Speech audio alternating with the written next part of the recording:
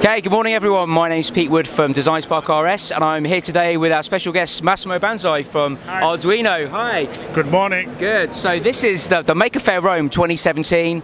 Absolutely incredible amount of projects and people here, and I'm absolutely astounded by the amount of interest that's here. So Massimo, this is how many times have you been to the fair here now?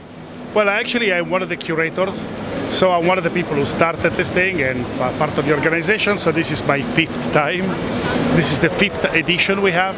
So this year we have over 700 makers represented, 40 countries, of which all of the 28 EU countries, current EU countries. And so it's pretty amazing. We started off with 35,000 people 4 years ago, and now last year we were 100,000 visitors. We hope to do better this year. Okay. So it is kind of gone out of control. We didn't expect it to be so successful. Wow, so one thing I've noticed here is that Italy has a really big maker movement. I had no idea that this level of interest. How does it compare with the maker movement around the world? Is Italy kind of leading the way, or? Well, I think every the maker movement has different identities depending on where you are. Italy is a country of small and medium companies. There are over 400,000 companies in Italy who are about manufacturing of different kind. So you can imagine that a lot of these companies are maybe 1, 2, 3 people. So a lot of the makers here are also like a small company, or like small companies that are kind of, they have kind of maker methods when they kind of develop their own stuff. So I think in Italy there is more kind of a junction between the small and medium enterprise and the makers. So do you see a lot more around makers becoming into the business space now? So they're starting off in small bedrooms or garages and then moving into big businesses. Are you seeing a lot of that here in Italy?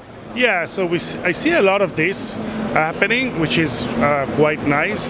But I also see some small companies who maybe don't have the same resources as a big company to develop product who are using maker tools, like the open source 3D printers, the Arduinos, all of the stuff to create products. Okay. And so I think it's a very nice kind of bidirectional sort of contribution that I like very much. Okay. So with the growing maker movement here, are there lots of hack spaces and Fablabs popping around to support these kind of activities? Yeah, so the last time we counted, there were about 100 maker spaces and Fablabs in Italy, which is insane considering that in the US there are probably about 200. Wow, so, that's incredible. Yeah, there's a lot of enthusiasm. I think a lot of these places will probably close down very soon, because a lot of them, they're started up with a lot of enthusiasm, but they don't really have a business model. But the ones who survive, they found a way to interact with their local communities, to be useful to the local companies, to provide education. And so they are integrating in their own communities, and they're providing a lot of value. Okay, so obviously the maker movement here is very strong in Italy, and I see you've got quite a focus around IoT and Industry 4.0. What is it that's is so attractive in that market, and why are you guys focusing on that? Well, so I'm very interested in helping out the small and medium companies being able to take advantage of the same tools that bigger companies are using for their digital transformation. So something that we call Industry 4.0 in Europe, has different names in other places, but it is a digital transformation of the whole kind of production processes from manufacturing to sales. So helping the smaller companies requires tools that are available off the shelf, that are simple to use, software platforms that are simple to use. So that's what we are focusing on right now in Arduino, providing off-the-shelf components that are certified. Our online cloud, we're doing quite a lot of work on gateways, and so we're doing lots of things to help people being able to implement these processes in their company without huge investments, and also being able to use Arduino as a way to, for example, train their workers, because it's also difficult to find people that you can employ, because there's a demand for people who know how to program with electronics. Clearly, Arduino can help in that as well. Fantastic. Okay, so some of the products that you've got in your offer then to help support the Industry 4.0 and the IoT revolution, what are the key kind of products you've got to support that? Yes, one good example is this MKR Maker product line, because it's a new small-sized format Arduino designed for devices that have wireless connectivity, and they also have battery chargers on board, so you can power them with batteries. They are slightly more powerful than the regular Arduinos because they run on Cortex M0 Plus processors, and they also have hardware security embedded in them to make it sort of more secure to connect to the cloud.